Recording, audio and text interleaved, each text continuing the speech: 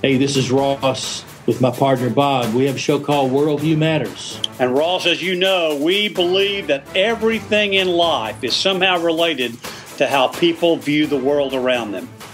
Our show is available on iTunes, Stitcher, or your favorite podcast app. Also available on the web at bigbrainsmedia.com. It's the Weather Xtreme video. This is the afternoon edition for Wednesday, the 1st of May. Showers mainly south and west of Birmingham today, but rain chances slowly increasing around here in coming days. And man, it's cold up north and out west. Let's check some of the Skycam shots. These were captured at mid-afternoon. We'll start with the Coleman Skycam. The sky there is overcast. There's the Haleyville Skycam. Again, mostly cloudy there with a few cumulus clouds. And down south, it is raining at the Port City. That's our Skycam at the battleship USS Alabama. All right, couple of features to watch. The upper low around Vicksburg, Mississippi. That's kind of giving us the cloudy, showery weather today, and that big cold trough digging down through the western and central U.S. Temperatures today below average. Keep in mind we ought to be in the upper 70s the 1st of May. We're mostly in the low 70s today. Birmingham at 72, and temperatures will slowly trend downward in coming days. And you talk about downward trends. Look at Denver. They've got 30 with snow falling. That's amazing. And look at the gradient on that front. It's moving down through Missouri and Kansas and Oklahoma. The cold air nosing down into the Texas Panhandle. Thank goodness the core of that's going to stay west of us.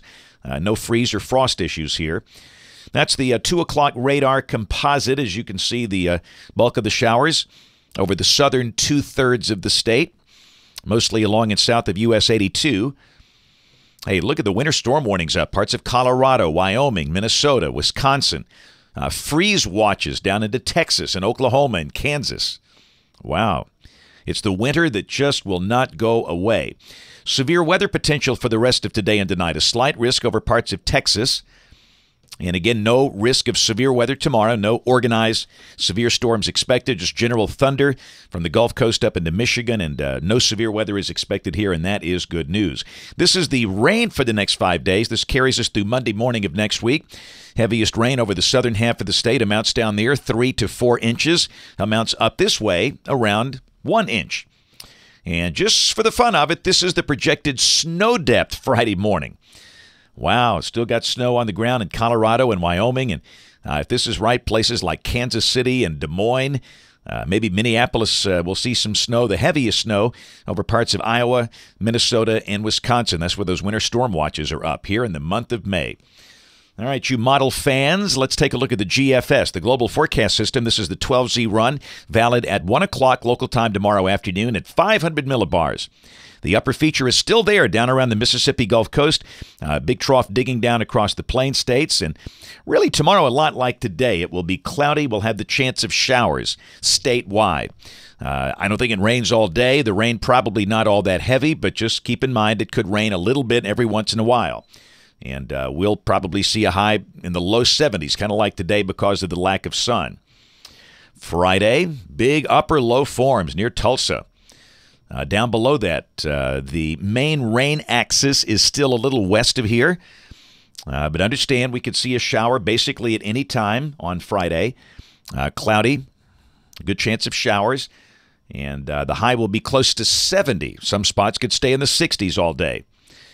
Saturday, that upper low is just trucking down Interstate 40. It should be near Little Rock. That's a pretty remarkable pattern. That's kind of setting up a big Rex block across the country. And keep in mind, you know, blocks, it just takes a while to get rid of them. That's what it means. The pattern is blocked up. Down below that, now, this run is a little faster with the big axis of the heavier rain. All right, and I know a lot of things are happening this weekend. There clearly will be a dry slot rotating through the upper low. And the dry slot Saturday is over Mississippi and Louisiana, nosing into West Alabama at midday Saturday. So really, on this run, the GFS is hinting that the most widespread rain could be from about midnight Friday night until maybe noon Saturday, with the rain ending over the western part of the state maybe by midday Saturday, and that rain mass moving on to the east. It's race weekend at Talladega. That gives some hope that just maybe the rain pushes out in time to get that Saturday race in. It might be delayed, but that's a little more encouraging. But clearly there's going to be a big rain mass, and of course Saturday is going to be a very cool day. The GFS shows a high of 65. Some folks up in the northwestern corner of the state won't get out of the 50s. Goodness. All right, Sunday, the upper low keeps on coming down I-40. It's near Memphis. But down below that, we are in the dry slot. But you know what happens? Sunday, we'll probably start the day with sunshine Sunday morning, and then showers begin to form Sunday afternoon with that very cold air aloft. And because of that, some of the showers Sunday afternoon could produce some hail, even with no thunder or no lightning. And it will stay cool. I don't think we get out of the 60s. The most numerous showers probably from Interstate 20 north. So, again, for the Sunday race at Talladega, they'll have to dodge the showers, but at least it's not some kind of a just, all-day rain that sets in. Monday, the upper, it just kind of drops down in here. Hey, the lower heights are basically centered over North Alabama.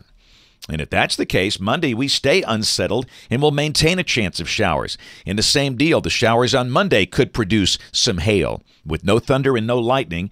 And if this is right, let me tell you what now, if this is right, and that's a big if, I don't think we don't get out of the 50s. Birmingham, Tuscaloosa, Anniston, Gadsden, the high would probably be 55, 56, or 57. That's about 25 degrees below average for May. Wow. Thought I'd check the European. It's got the upper low a little farther north Monday. It's near Knoxville, Tennessee. And again, we'll just kind of watch the trends in coming days. Tuesday, that thing just slowly moves out of here. We'll still need to mention a chance of showers Tuesday in the backwash. And even Wednesday, evidence that you might mention a small chance of a shower, but really by then the bulk of the rain should be over, and we start to warm up slowly. A chance we see 70s again by Wednesday. But I really think Friday, Saturday, Sunday, Monday, Tuesday, 5 days in a row, we might fail to reach 70, and that rarely ever happens here in the month of May. We'll check the end of the forecast, May 17th. That looks nice and warm and dry. And again, the encouraging thing, we see no sign of any severe weather issues here over the next couple of weeks. That's it for the Weather Extreme video today. We'll have notes on the blog. Next video here by 7 o'clock tomorrow morning. And if you can, watch us on ABC 3340 News this evening at 4, 5, 6, and 10 o'clock. Again, thanks for watching. Have a great evening, and God bless. Be sure to catch the next episode of Just Talking It Up on iTunes, Stitcher, your favorite podcast app, or on the web at bigbrainsmedia.com. Hey, you forgot our names. No. You did. You forgot our names. Don't be silly. I'm Janet, you're Crash, see? She's just like a goose. She wakes up in a new world every day.